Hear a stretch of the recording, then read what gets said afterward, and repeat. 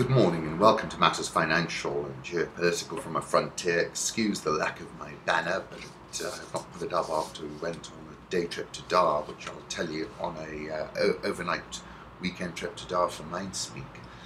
Let me tell you about that. I wrote about it this weekend. Mindspeak caravan goes to Dar, and the January man, January Makamba. Mindspeak is a monthly event that I organise and whose inspiration was an inscription written as you enter the Mevlana's mausoleum in faraway Konya in Turkey, which said, "Come, come, whoever you are, wanderer, worshipper, lover of leaving, it doesn't matter. Ours is not a caravan of despair. Come, even if you're broken your vows 1,000 times. Come, yet again, come, come." It made a very, very deep impact on me, that inscription. The Mindspeak Caravan of Hope and 21st Century Cooperation and Conversation achieved liftoff in 2011 when the Ugandan President Museveni graciously accepted to be my guest. That very same weekend, Dr. Kiza Besigye had been airlifted to hospital in Nairobi, and we had liftoff, as you can imagine. All the world's media was camped out there. Mindspeak has hosted Christine Lagarde, President Kagame, Bob Collymore, Joshua Origara, and I like to think it's indigenous and a go-to destination. It's a monster on social media, and in many respects I am prouder of Mindspeak than I am of predicting euro-dollar parity. It's getting a little bit of a bounce, the parabolic dollar surge going a lot higher, and the collapse in the price of crude oil about to drop below $40 a barrel and crush rebound hopes from Venezuela to Nigeria to Angola. This weekend we took our Mindspeak caravan to Dar es Salaam, and this was particularly cool, not only because Tanzania is where my ancestors landed more than 100 years ago, when they hopped on a dhow from India and did not take advantage of the reversible escalator component of the monsoon wind and stayed in Africa, but also because Mindspeak was hosting the very 21st century 41-year-old, older than 87% of Tanzanians, presidential candidate January Makamba, who is the Deputy Minister of Communications, Science and Technology. I had met January over Twitter. When we met for the first time, I was received so graciously, and I found the experience otherworldly and to be savoured. Etiquette is a little bit old style now, but fine etiquette is a wonderful thing. Later, when I read January's biography, I learnt that he got his etiquette from his grandmother. And I'll just give you a sentence from that. Life in the village happened at my grandma's place. She used to have a little village pub selling local brew, which I learned is called Lubisi. With the background noise about Tanzania's commitment to the EAC, it was particularly sweet that it was the very Pan-African, East African Makamba who had taken Mindspeak on the road and regional again. It was a wonderful session carried worldwide on a live stream and trended first in Tanzania and in Kenya. We're not talking about the arrival of the new digital age in East Africa, it's already here. January was a tour de force. There is so much meat on the policy bone, you could feed the 5,000. I asked January, "Are you a policy wonk?" It was a rhetorical question. At one point he told me you can measure your political capital by how long it takes you to walk through a room of CCM party members. As we walked up the back stairs of the hired Kilimanjaro, and he was regaled by all the ordinary folks who work in the engine room of a hotel, I understood what he meant. East Africa is real young now, and hopes of our people in Dar, in Nairobi, in Kigali, in Kampala have converged. I realized that January is the lightning rod for the hopes for a better future that people carry with them. He said Tanzanians are not looking for an elder statesman politician to lead them. They are looking for a vibrant and honest leader of the new age. I sincerely hope we pushed January closer to the tipping point. The tipping point is that magic moment when an idea, a trend, or social behavior crosses a threshold, tips, and spreads like wildfire. I'll put up a photograph I took of the night sky in Dar es Salaam, night shot from the 8th floor of the Hyatt. I'll put up a photograph of January, a photo that Caroline Keir posted, which showed us trending in both Nairobi, in Kenya and in Tanzania. He said many things, too many to mention at this point, but one of which was there's no going back on the EAC. We have to frame the argument, he said. I half expected Mwalimu Nyerere to turn up, I must admit. The Hyatt is steeped in a lot of history. So I'll tell you about it over the next 2 podcasts, but really impressive. Sort of got me extremely enthusiastic. Macro thoughts, it's all about the dollar. I'll put up a photograph, home thoughts, the beach in Dar es Salaam. We had lunch before we came back. The National Geographic is saying oceans are losing oxygen and becoming more hostile to life, and they tweeted this photograph. It's fantastic. Finally got my copy of Speed and Politics by Paul Virilio from the inestimable Chan at the Yaya bookstore. I like this photograph of astronauts celebrating PI Day by returning to Earth in golden parachutes. And this, tweeted by Bella Chemi, La solitude, c'est écouter le vent et le pouvoir le dire à personne. And a lovely photograph as well. Political reflections, none of us, Russia, the United States, the coalition and regional states, wants to see a collapse of the government and political institutions in Damascus. This is the CIA's John Brennan said Washington had reason to worry about who might replace Assad if his government fell, given the rise of the Daesh terror group and other jihadists in Syria. I think that's a legitimate concern, Brennan said when asked if the US government feared who might succeed Assad. Speaking at an event at the Council on Foreign Relations, he said that extremist elements, including Daesh and Al-Qaeda veterans, are ascendant right now in some parts of Syria. The last thing we want to do is to allow them to march into Damascus. My conclusions are it's taken a very long time to reach that conclusion and a lot of dead people. Just History Pics tweeted a photograph of Damascus, Syria in 1940. Let me put that up. And then Scenic Sites tweeted a photograph of Damascus at night on March the 7th. The US has shut down its Saudi embassy amid security fears, cancelled all consular services for Sunday and Monday due to heightened security concerns. DPRK_news, who's the official news channel for North Korea, has tweeted a photograph of the Russian President Putin at Pyongyang House of Martial Instruction for a friendly bout with Supreme Leader Kim Jong-un. According to France 7776, state executions have risen to 2 per day in Iran.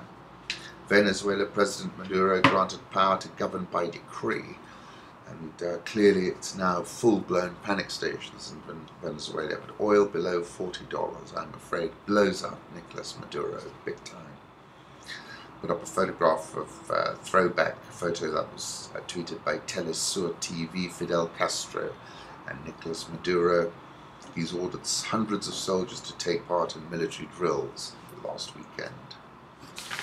Coming to currency markets, the euro has popped a little bit higher to 105.43, dollar index around the 100 mark, Japanese yen 121.23, Swissy 100.62 when I checked last, the pound 147.75, Aussie 0.7641, India rupee 63.018, South Korean won 11.3540, Real 324.80, I think that's going to fall. Egyptian pound improved to 760.69, and the rand 1246.30. That's really under pressure. Bloomberg has a story how the US dollar made a spectacular turnaround that took everyone by surprise. Not me, I hope you will allow. Saying the biggest story in financial markets is the rise of the dollar. After starting to rally in early 2014, the dollar is now at its highest level since 2010. 3.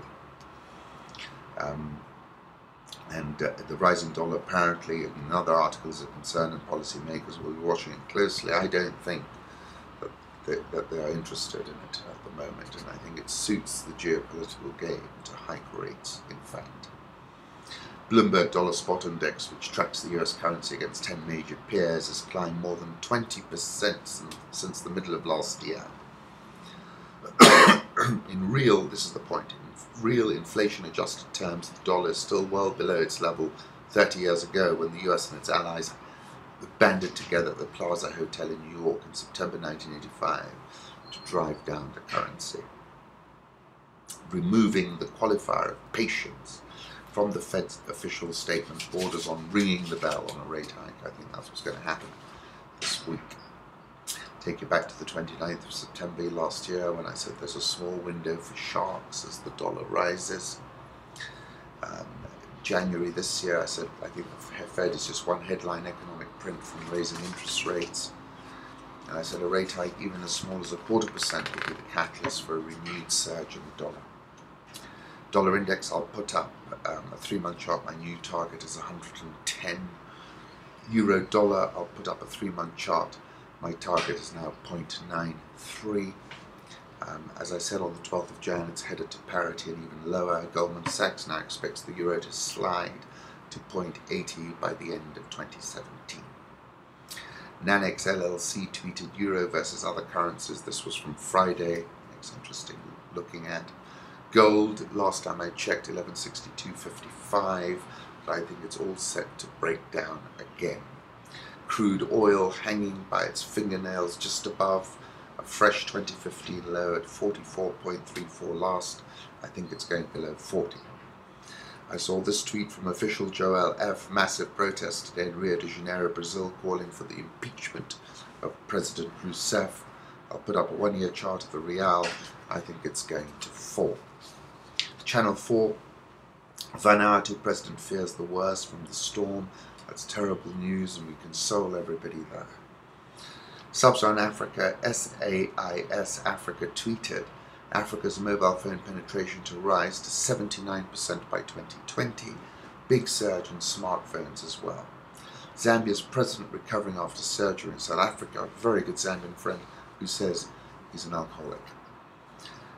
He collapsed, and they are spinning it as something, the narrowing of the esophagus, but people who know are saying something totally different. The Kwacha retreated the 7th day. It's down 13% this year, the biggest faller amongst all African, 24 African currencies tracked by Bloomberg. Interesting article in Blogs and Beyond BRICS talking about companies who are seeking to invest in emerging markets should be on the lookout for those countries that have invested in diversifying their economies. That will often mean having Ethiopia on their list. Ethiopia, 12th fastest growing economy in the world. Hefty state-led investment has kept the economy growing at more than 8% a year for over a decade. More than that, it has become Africa's growing non-oil economy.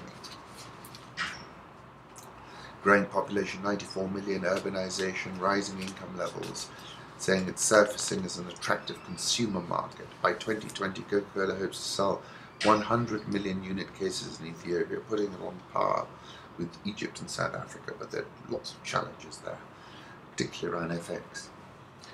I like this photograph, photo by Marcin Sespensky, taken on the 24th of January of the skyline of Addis Ababa. South African all shares up 4.77% year to date, but has corrected 1,048 points since March the 6th, when it closed at a record high. MTN reported data usage revenue jumped 33% to account for nearly a fifth of MTN's overall revenue, speaking to the uptake of smartphones on the African continent. Dollar Rand, I'll put up a 6-month chart. It's at a 13-year low, down 7% year to date. Saudi Arabia, UAE, Kuwait, Oman pledged more than $12 billion. Half of them is deposits in the central bank. Egypt has had a great week last week. Overwhelming support, funds coming through foreign direct investment, through the private sector, all sorts of people piling in.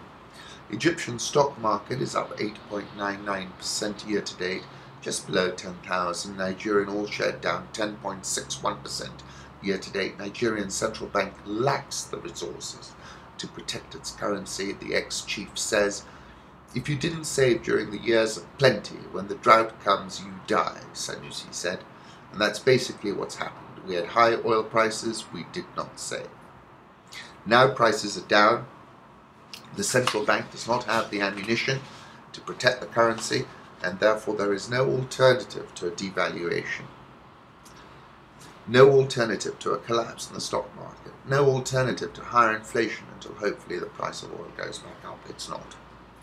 I said the same thing on the 19th of November when I put out a price target of 200. I said the central bank does not have the firepower. Matters Nigeria and the Naira. January 21st, I recalibrated to 220, and I called Emefele's finger in the dike strategy, set to be overwhelmed by a tsunami.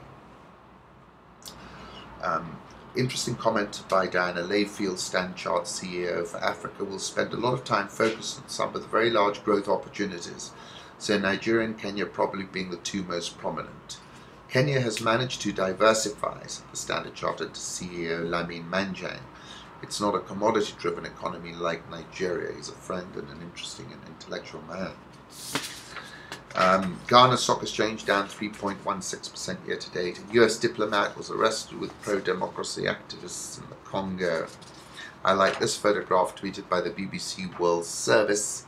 They are like secretaries. We are the bosses. Fashion rivalry in Kinshasa. CIC Insurance reported full-year earnings per share retreated to 28.333%. Total assets up 39.06%. Profit before tax down 16.8%. EPS down 28.333%.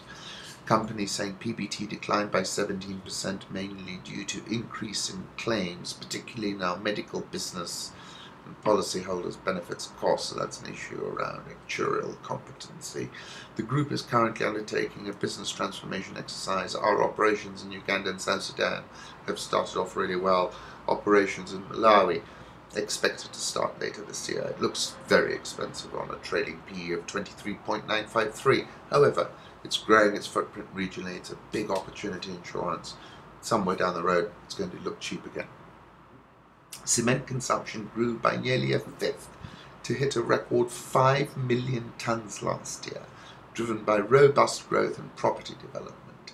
Consumption is expected to rise further as the government's infrastructure projects get underway. Data from the Kenya National Bureau of Statistics shows that uptake of cement rose by 19% from 4.2 million tons in 2013. Knight Frank says the real estate sector is witnessing a boom with no signs of abating. This, coupled with government projects such as the Standard Gauge Railway, LAPSET and Ethiopia Transport Corridor, will continue pushing up demand. And I tend to agree with that. The average price of tea at auction in the Mombasa port rose to $2.64 a kilogram. That's up from less than $2 a kilogram in December. Nairobi all share up 6.03% year-to-date. NSE 20 up 4.9% year-to-date. We had a blistering start at the beginning of the year, then a bit of profit-taking setting from the end of February through to today. But again, I think we're going to have another big fall in the price of oil, further accentuating the movement of monies with the tag destination, Lagos to destination, Nairobi. And therefore, I'm bullish that the market will actually be, this will be a short-lived correction. Once again, thank you for stopping by.